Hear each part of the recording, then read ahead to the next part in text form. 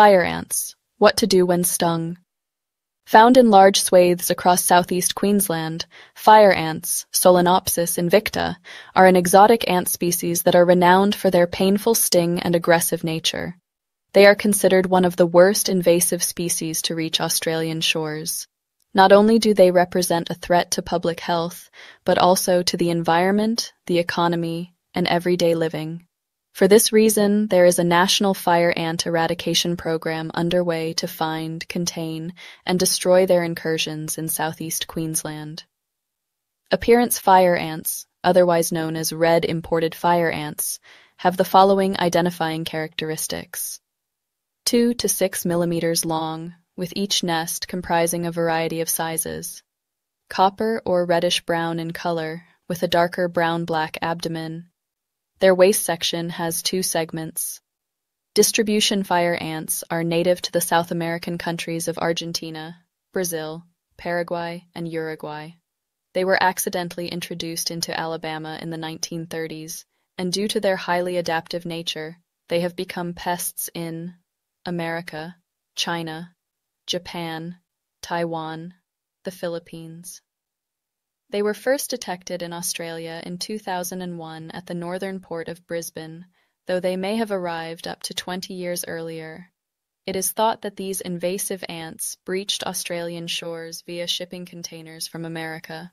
Our climate, landscape, and absence of natural predators has subsequently allowed them to infest roughly 660,000 hectares in southeast Queensland, from Lockyer Valley in the west to Redlands in the east, and from Moreton Bay in the north to the Gold Coast in the south.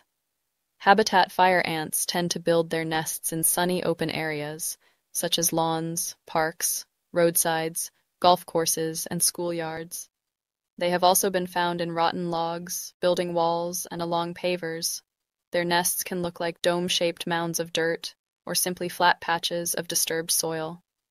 When built into mounds, fire ant nests can be as high as 40 centimeters. The ants enter and leave their nests via a myriad of underground tunnels that radiate outwards and can be up to 30 centimeters long. As such, there are no visible entry or exit holes. Danger to humans. Fire ants are considered dangerous to humans, as they have a painful sting that can cause swelling, redness, and a long-lasting burning or itching sensation. Their stings can also develop small blisters or pustules a few hours or days after the fact, which can become itchy and cause infection if scratched repeatedly. Likewise, fire ant stings are particularly dangerous to those with allergies, as fire ants communicate with one another through stridulation and chemical secretion, and they swarm and sting all at once when their nest is disturbed. They have strong mandibles and can hang on to their victim while stinging repeatedly. Contrary to other insect stings, fire ant venom builds up in the body. These factors increase the amount of venom in the body and the risk of an anaphylactic reaction, which is characterized by hives, facial swelling, rapid pulse, breathing difficulties, collapse. Other impacts, as well as being dangerous to human health, fire ants represent a major risk to the health of our environment, economy, and everyday living. For instance, they can swarm the faces of pets and livestock that are exploring their surroundings nose first, which can subsequently cause blindness and suffocation. They feed on native fauna that nest or forage on the ground, including insects, reptiles, amphibians, and mammals. They feed on and damage native seeds, as well as predate or disturb insects and animals that help pollinate native plants.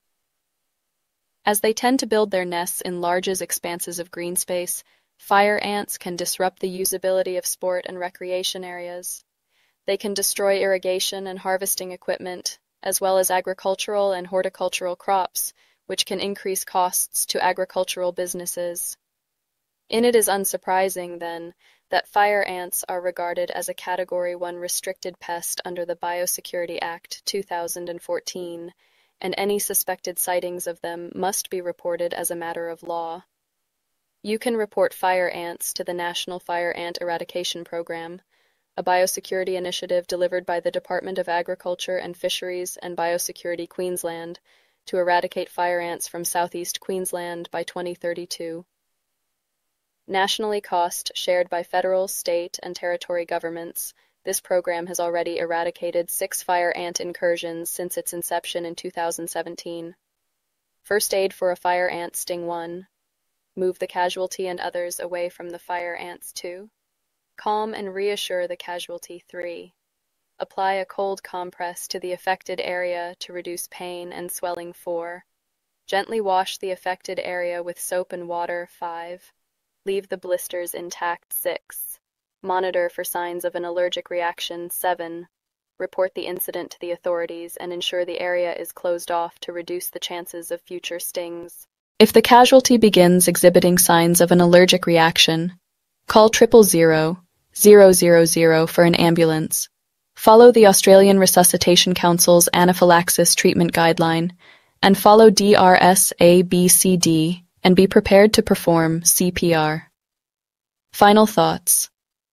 Fire ants are an invasive ant species found throughout southeast Queensland.